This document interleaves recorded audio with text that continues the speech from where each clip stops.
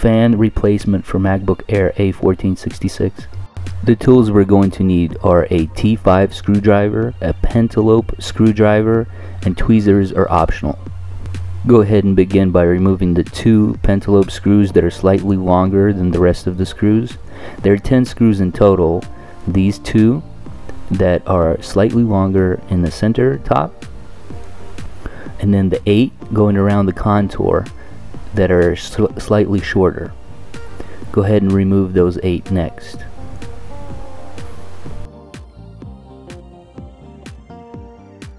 With all 10 screws removed, go ahead and lift up and remove the cover panel to the side. Always begin by disconnecting the battery. Go ahead and find that little tugging lever and pull on it to disconnect the battery from the logic board. Let's begin by removing the cable that connects the DC in board to the logic board.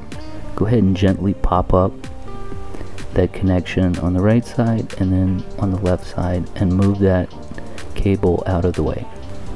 Now go ahead and disconnect the power cable that connects the DC in board to the logic board. Go ahead and remove a screw up top on the right that connects the DC in board fan and the heatsink. Go ahead and remove a T5 screw from the fan on the left side, and then the T5 screw on the fan on the bottom. Now the fan is loose, but it's still connected to the logic board. Go ahead and lift up that little eyelash right there and tuck out that cable very carefully. You don't want to rip this. Be very gentle. Go ahead and just move that fan out of the way. Fan installation, MacBook Air A1466. Go ahead and tuck in that fan ribbon cable first. Push that all the way into the socket and then push down on the eyelash, locking it in. Now adjust its orientation. Now go ahead and secure the left T5 screw for the fan.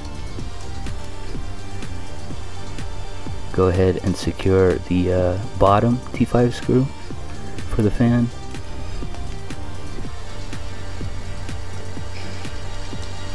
And then the third final screw that secures the fan, the DC in board, and the heat sink together.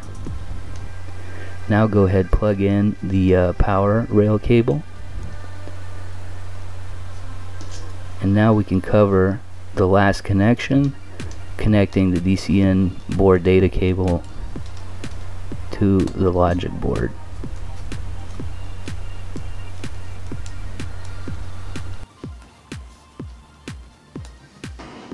Go ahead and reconnect the battery. Place the cover back on top. Go ahead and secure the 2 slightly longer pentalobe screws first, and then the remaining 8 going around the contour of the MacBook Air.